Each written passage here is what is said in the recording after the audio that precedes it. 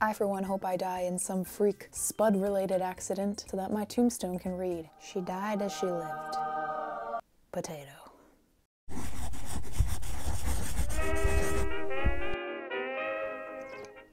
Good stuff. Hello. Today we're doing something a little bit different. So I guess this is kind of a new format of video. Your girl's getting a little burnt out from sewing all the time. So, today I wanted to talk about death. More specifically, Victorian deaths. Art thou intrigued? A while back, I stumbled upon a book called The Victorian Book of Death.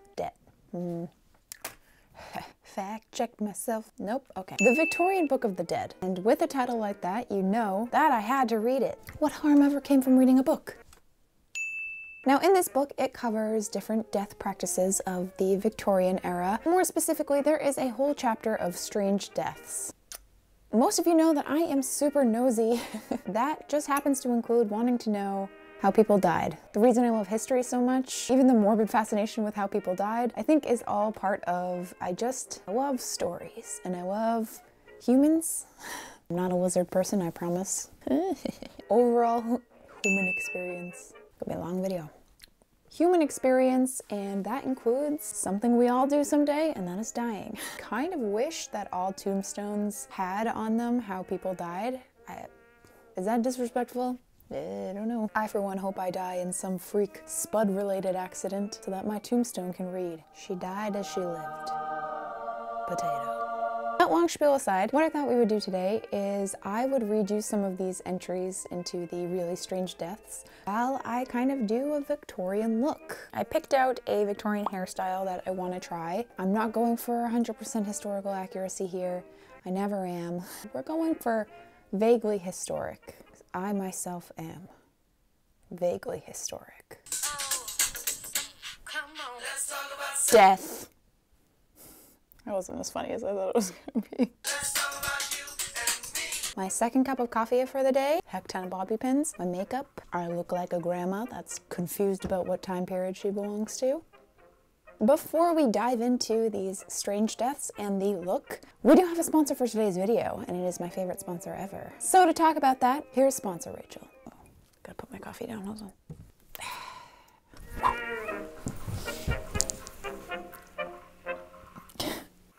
Speaking of death and the fragility of the human state, today's sponsor is Hunt-A-Killer.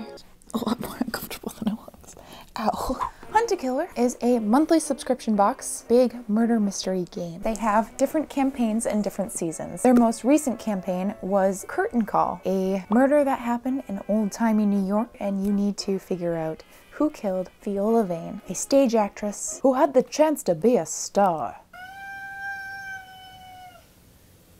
Bloop. If that doesn't sell it for you, I don't know what does. I know, I'm sorry I did that. It's kind of become a tradition between me and my best friend Tommy that we will crack open a couple of cold ones, and by that I mean Diet Cokes, do a box or two of Hunt-A-Killer. Trying to film a commercial here, kids. Actual detail that Hunt-A-Killer puts into every single box and every single prop really makes you feel like you are sifting through actual evidence. You will get a box, and inside, documents, coroner reports, newspaper clipping. Each box is an episode, and each episode you have a different goal. So for this one, it was to eliminate a suspect. Hunt-A-Killer starts at just $25 per box, and part of their proceeds go to the Cold Case Foundation, which is a foundation that is focused on solving actual cold cases.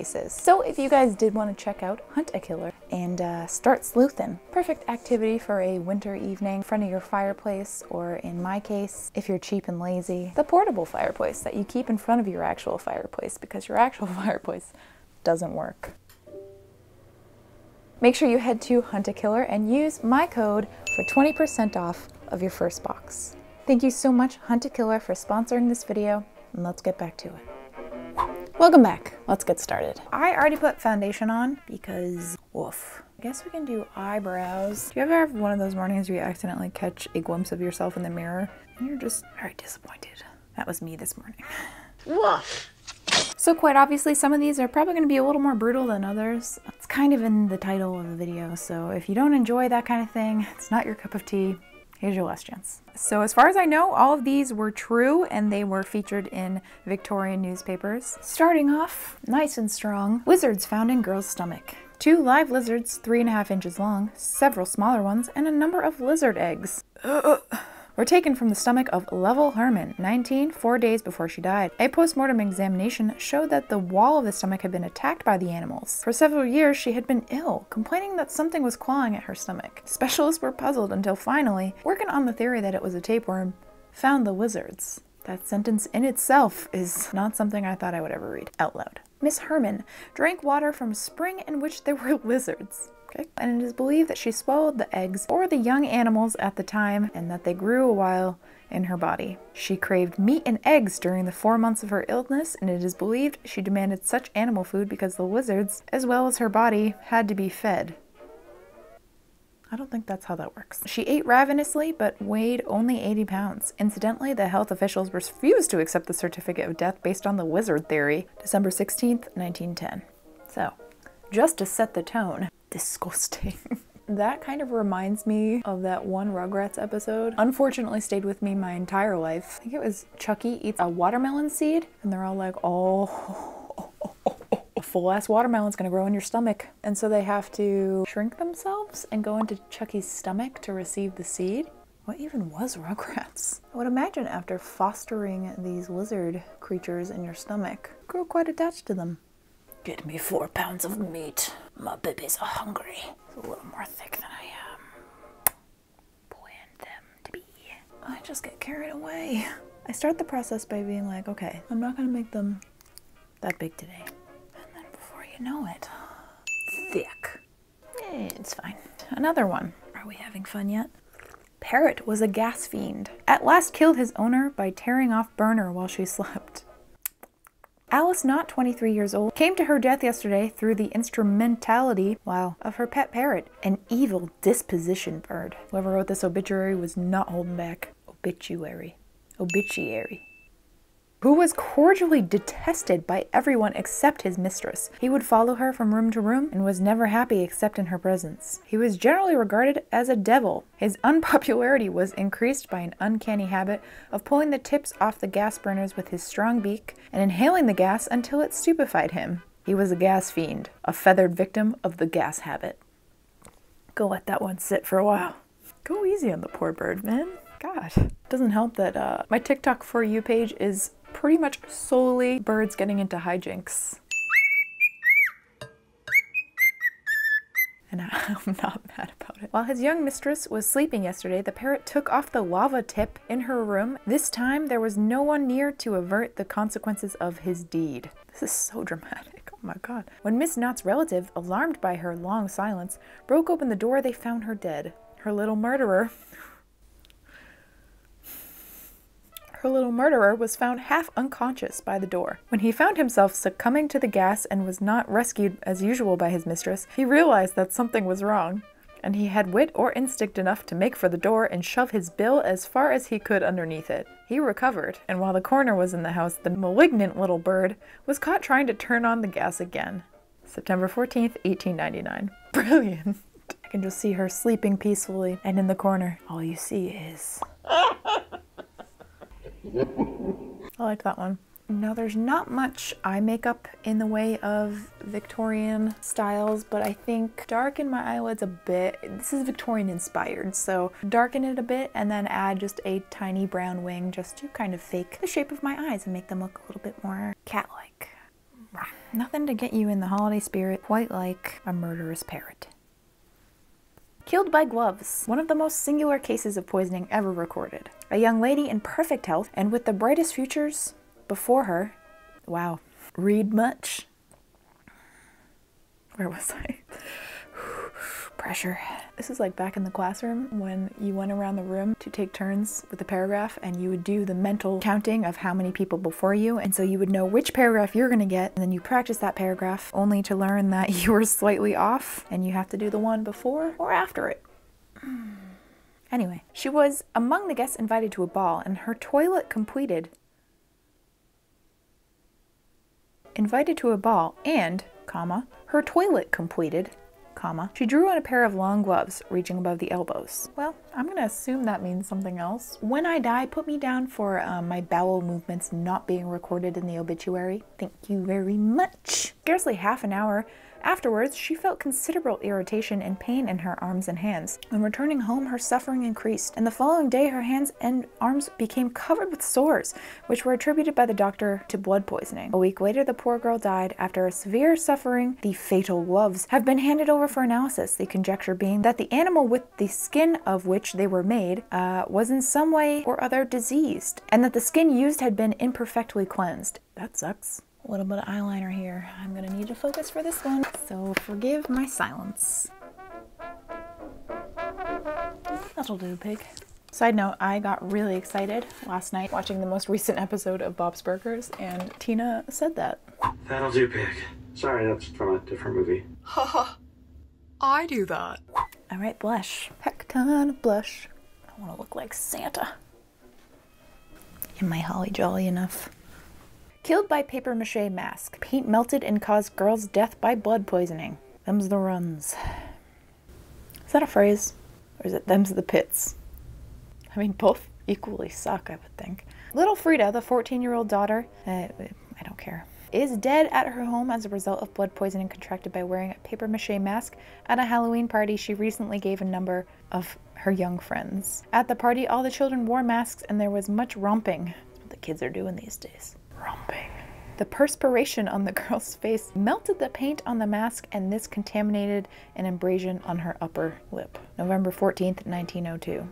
I'll put a little mascara on here, do this color, and then go over it with some pink. Another side note, I started mountain biking with Nick. Nothing quite dries your lips out as much as feeling the wind in your face. A patch of dry skin right on the corner of my lip. Forgot how annoying that is. You think it's healed and then you yawn or something, or talk a little too boisterously. Patch of dry skin is instantly like, surprise, bitch. I bet you thought you'd seen the last of me. I feel like the only way to solve it is to take a vow of silence, and I can't do that, so I feel like it's just gonna always be there.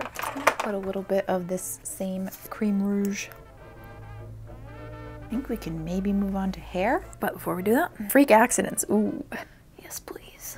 Receives fatal wound while embracing girl. Singular accident which led to the death of Thomas M. Doherty. Had sweetheart in arms when a needle she wore fatally stabbed him. The authorities are of the opinion that the girl is innocent of murderous intent. She says that she had been mending her brother's clothing with a long needle, used hereabouts in mending Miner's heavy outer clothing, and that on going downtown in the evening, she stuck the needle in the bosom of her dress. Doherty, who had been her sweetheart, hailed her and asked her to take a walk with him. He attempted to embrace her, and the point of the needle that was in her dress caught in his vest, while the blunt end rested against her corset. In the embrace, the needle was forced into his body through the 5th rib, November 13th, 1906. Oof. I mean, to be fair, I feel like if anyone were to walk anywhere in this vicinity, the chances of you getting a hidden needle in your foot, much like Home Alone, slim, but definitely not 0%. I feel like to penetrate human skin with a needle, you'd have to be going pretty damn hard, especially for him not to notice enough to be like, hey, back up. Let's stop. That's how I like to embrace my husband. Body bumps. Let's just leave it like this. This is... Oh, this one's fitting. Strangled with her own hair. Madeline Mesner commits... Okay. Nope, that one's a bummer. Not gonna read that one. Took poison for fun. Just for fun, Carrie Madison, age 20 and pretty, took a dose of strychnine at the farmhouse of Frank Richardson in the eastern part of Woodbury County. Took it just for fun, was her only explanation. I saw it there, and I thought I'd take some just for fun.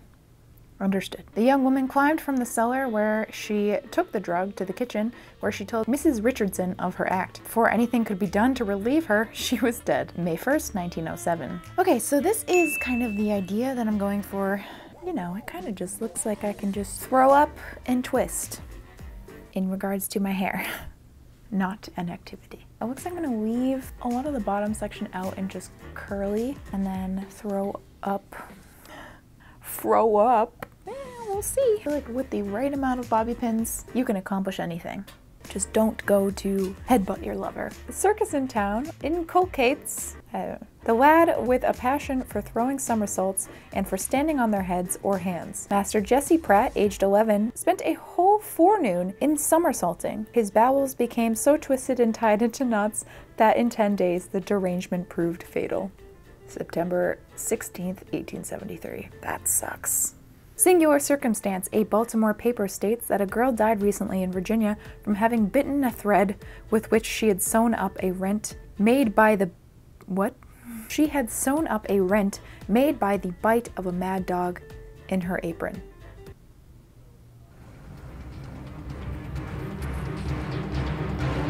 So was she sewing up a wound that a mad dog made?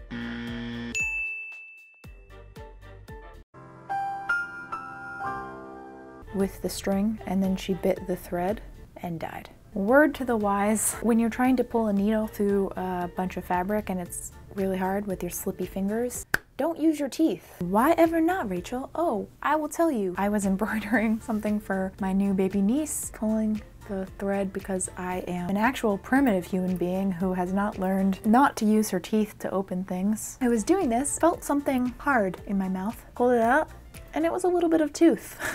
Very hard to see, but right here, chipped a little bit of tooth off.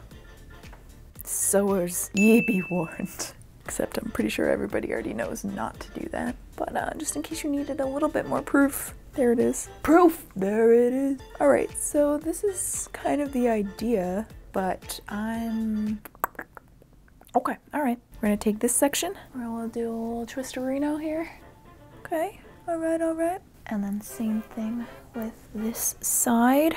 And then, yeah. Actually, I kind of want to braid this. Okay. Gonna do a little twist here. I have no idea what that looks like. I guess that's kind of Victorian looking. So I fixed my bangs a little. This is kind of just doing what it wants. So we're just gonna leave that alone. But the back looks something like this. Whoa. Now I know what you're thinking, but Rachel, it is December. And to that I say, okay. So we'll do a couple more. I think I'm just about through with Book of the Dead entries. A lot of them have to do with, you know, it's really bummer stuff. So, you know, we're just trying to keep it light and merry, so. I looked up a quick article that's pretty much the same thing. England, 1875, a mouse dashed suddenly onto a work table in a South London factory. Into the general commotion which followed, a gallant young man stepped forward and seized the rodent. For a glorious moment, he was the savior of the woman who'd scattered. The mouse slipped out of his grasp, ran up his sleeve, and scurried out again at the open neck of his shirt. In his surprise, his mouth was agape. In its surprise, the mouth dashed in. In his continued surprise, the man swallowed. The mouse began to tear and bite inside the man's throat and chest. Unfortunate fellow died after a little time in horrible agony. Ain't that the Reds? Crushed by his own invention. Sam Wardell couldn't afford to oversleep. He lit the streetlights in the evening and needed to be up early to put them out again at dawn. It wasn't a job for slobs. He took a standard alarm clock and supercharged it, adding a Wallace and Gromit style embellishment to ensure that he woke up in time. This is what I need. First, he connected the clock by a wire to a catch he fitted to a shelf in his room. Then he placed a 10-pound stone on the shelf. When the alarm struck, the shelf fell and the stone crashed to the floor. On Christmas Eve, he invited some friends round for a party and he cleared his room of furniture to make space. When they left, he dragged his bed into the room. He was tired and didn't pay much attention to where he put it. At 5 o'clock the next morning, the alarm sounded, the shelf fell. The stone dropped straight onto sleeping Wardell's head. So one last one, laughed himself to death. Farmer Wesley Parsons, he was joking with friends in Laurel, Indiana in 1893 when he was seized by fits of uncontainable laughter and he couldn't stop. He laughed for nearly an hour when he began hiccuping. 2 hours later, he died from exhaustion. Can you imagine being in the group of friends in that situation? Like how long until it becomes a little concerning? We're laughing, we're laughing.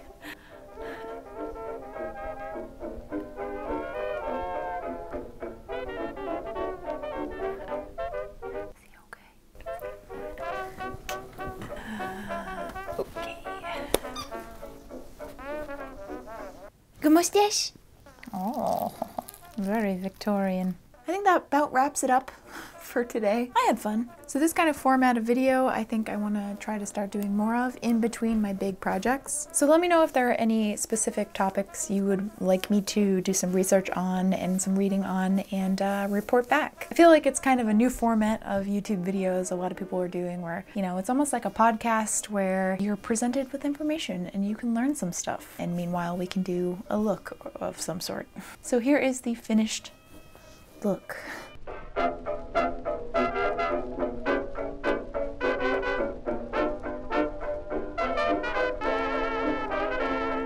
Thank you once again, Hunt a Killer, for sponsoring this video. If you did want to go check them out, which I highly recommend, you can click the link in my description and use my code. Oh, sleepy lump. Proto, you know what would make you way more cozy? Turn on fireplace. Is that better?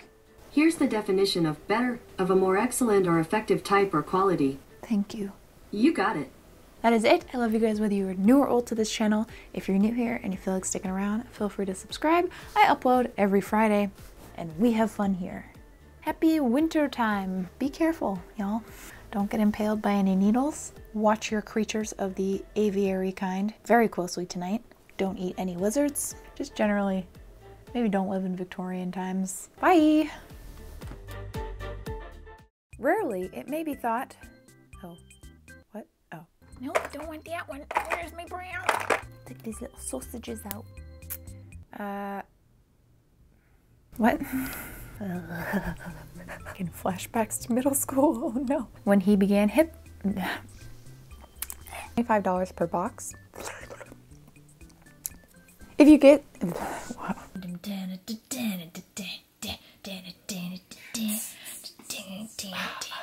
Let's talk about death, baby. Let's talk about you and me.